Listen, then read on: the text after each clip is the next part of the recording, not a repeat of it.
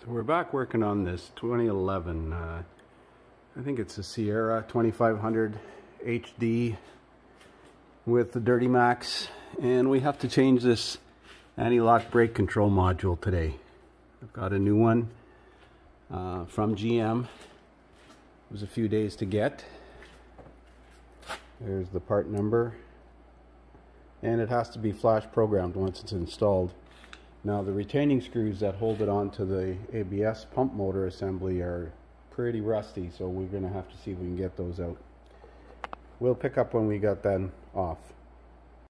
So I managed to get the 4 screws out. Just picked out the dirt from the 2 top ones were actually the worst, but they came out. This little ratchet came in handy with the 90-degree drive. But look at the module. It's obviously burnt. Now, I'm pretty sure these 2 large connectors go to the pump motor inside, so I'm going to measure that and make sure it's not shorted. But this is definitely fried. No signs of moisture getting in there. These are all individual solenoids, 2, 4, 6, 8, 10, 12 solenoids on there. They control the various circuits to isolate and dump the brake pressure when required. So we're going to clean up the module, or the base of the ABS unit, and make sure that we get all the oxidation off of there. I think I'm going to measure the resistance of that pump motor just to be safe. Well, I read 0.23 ohms across it, so it's pretty low, but it is an electric motor. It's not open. Across those 2 leads, I got the mating surface here cleaned off. I can't see anything else wrong, so we're going to go ahead and install the module and see what happens. So there's the module reinstalled. I put a little bead of gray RTV around the outside perimeter. Now next we got to put this connector back together and take these jumpers out. These jumpers are to continue the CAN bus signal to the trailer brake control module. Although it doesn't really need it to run.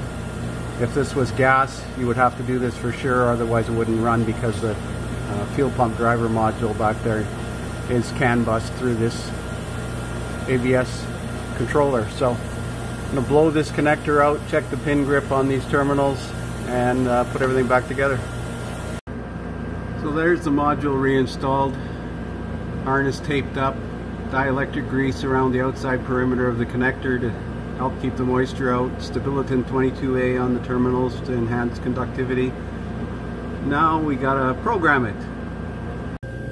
So my internet was down, so I had to use my phone as a mobile hotspot, so I wasn't able to videotape because I used my phone for the service programming procedure, but I've gone ahead and programmed the ABS module. Now we're going to do a network scan using the Snap-on scan tool.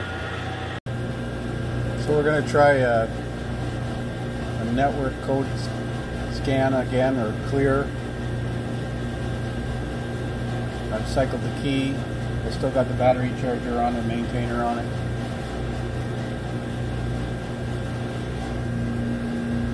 Reads the VIN. That's good.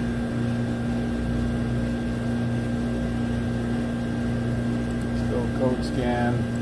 There shouldn't be any codes because the service programming system should have cleared out all the codes at the end, as I executed a network code clear. Now it talked to the ABS, that's good. Let's see if it talks to the trailer brake control module, because that was where we had an issue before. Glow plug module, instrument cluster, keyless entry.